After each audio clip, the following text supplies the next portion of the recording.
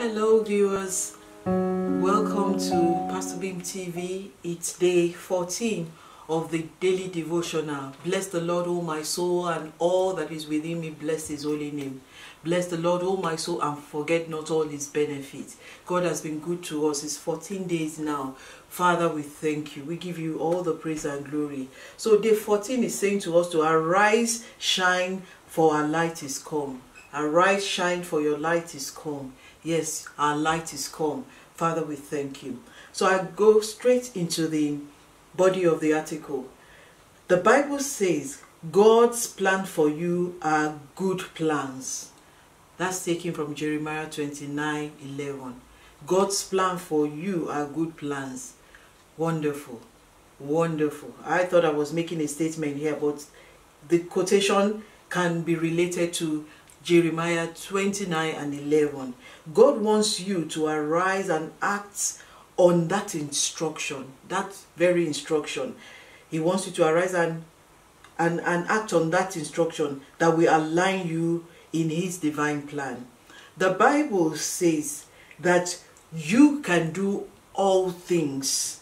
You are more than a conqueror, and God is able to make all grace abound towards you.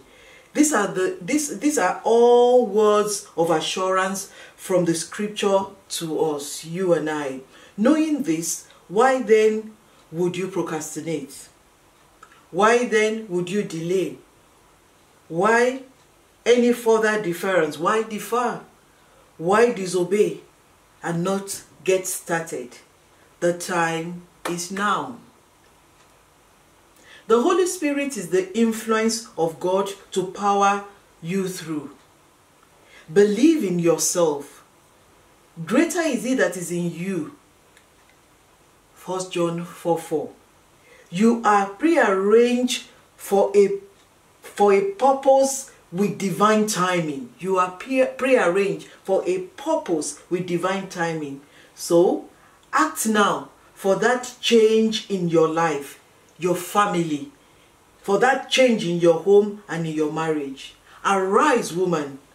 Arise to these guiding principles. Be bold and be courageous as God takes you through. Wonderful. To arise and shine. Our light is come. The opportune moment has come. We are told not to defer any longer. We are told not to disobey, not to shelve it any longer, but to get going. God is able to make all grace abound towards us. The article says. The word of God also says we can do all things through Christ who enables us. Those are words of assurance. Hearing things like you are more than conqueror. You are well able to accomplish it. And we're told that the Holy Spirit is the influence of God over this thing we want to embark upon, over this assignment, over this next step. The Holy Spirit's power is available for all. Is the influence of God over the situation, over the plan, over the next step. But we must ensure we listen. We must listen to God. For him to be able to get across to us, we must be attentive. And obedience to his word, obedience to the letter, obedience to the nitty-gritty, not 80% obedience. You know, it has to be 100%. With that, we will scale through. Because we are on a prearranged purpose of God. And this is the time, the divine timing. Psalm 102:13 makes us know that the set time, there is a set time. It says to Zion, the set time is now. So the time for us to propel ourselves into that divine plan is now. We are not going to delay. No more saying, I'll do it tomorrow. No more saying later. We won't defer, but we're just going to get going. So I enjoin you to get going with it. You are on a prearranged plan of God. And now is that time of change. That change you have looked forward to, that you have waited, that you've dreamt about. That change in your family, change in your marriage, change in your work, change in your circumstances in general. The step has to be taken. And God will not leave you lonely in it. He will go with you step by step as you dare to trust him and you obey him all through. What he says you do. As he directs you, you follow. So we are rising and we are taking up courage and boldness, because it's not by power, no longer by our own power, not by might, but by his Spirit encouraging us and backing us up. Praise the Lord. So we are not delaying any longer. Don't delay. Don't delay. Don't be tired in your walk. You have been praying. Continue to pray. Continue to put effort. Continue to trust God. Hallelujah. There is someone watching me. I don't know why you are deferring that admission. You keep saying, I will join them next year. Why? Why you've had a gap year, you are thinking of another. Get to uni, get into that college. You've got to step into that school. You've got to put your step there. There is an appointed time. Don't delay. Don't you delay, because everything has been programmed for your advantage and there is a time set by God. Don't delay. Being in a university, in a college, in a higher institution is something good. You don't even know yourself why you are delaying. You don't even know why you are procrastinating. You don't even know why you are deferring. You will do it. God, who helped you this far, that you qualify for an admission, will see you through. Don't be intimidated. Don't be harassed. Everything that you require to qualify within the period of you being in that institution, God will give to you. Hold on to him. He's the one asking you to go. Go now. It's a good thing. God gives good gifts. The admission that you have been offered is a good thing. Go for it. So don't be embarrassed by anything. But you go. You've been made in the image of God. Go. If it's employment for somebody else, go take that job. You have what it takes. You will not disappoint yourself. The grace of God has been given. If it's God's will for you, go. Hallelujah. Joshua chapter 1 verse 9 says, have I not commanded you? Have I not commanded you? Be strong and be courageous. Be strong and be courageous.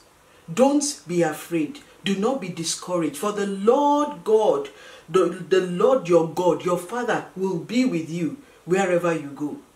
I'm going to read again. Joshua chapter 1 verse 9. It says, have I not commanded you? Am I not involved in it? Be strong and courageous. Do not be afraid. Do not be discouraged, for the Lord your God will be with you wherever you go. It says the same thing in Isaiah 40 and verse 10. He says, fear not, for I am with you.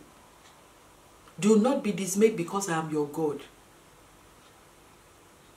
I will strengthen you. I will uphold you. I will help you with my right hand of righteousness. God is righteous to help you. He won't fail you.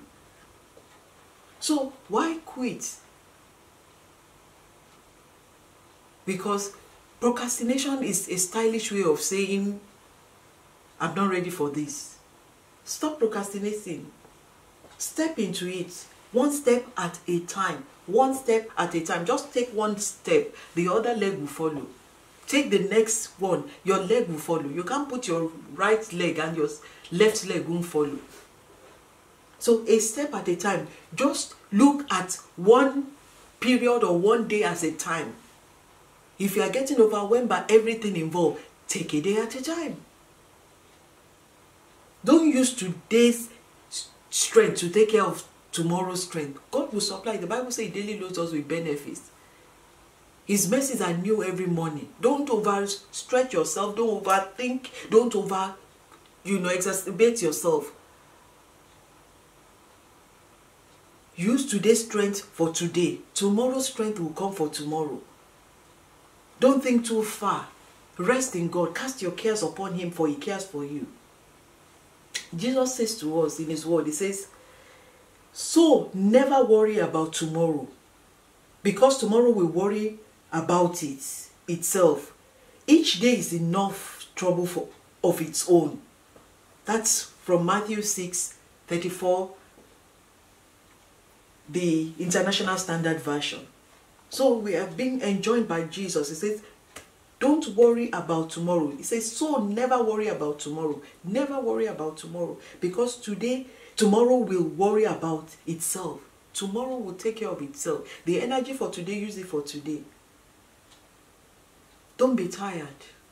You have been praying, you have been trusting God. It's time for action. If you have prayed, if you have trusted God, it's time. Hallelujah. Don't be tired in your walk. Don't be tired in your faith. Don't be tired in praying. We don't know when it shall come. Like I said, there is an appointed time. Hallelujah. Psalm 101 and verse 2 says, I will behave myself wisely in a perfect way. Be wise. Be wise. Take the right step at the right time. Do the right thing at the right time. Because everything is about divine timing and everything is twined together. This has to be available for this to work with this, for you to see that expected result. There is a divine timing, a set time. The adjoining scripture for today's scripture asks us to read Isaiah 60 and verse 1, which says, arise, shine. What an assurance. Arise, shine, for thy light is come. It has come. Light has been shed into darkness now. I have brought the light of God onto that situation that is terrorizing you. Arise, shine, for your light is come. The glory of the Lord, all that you require. The glory of the Lord is risen upon you, my dear viewers. Thank you for watching. And I trust the Lord to help you through as you take the step today. Thank you for watching. Stay blessed and see you for day 15. Bye.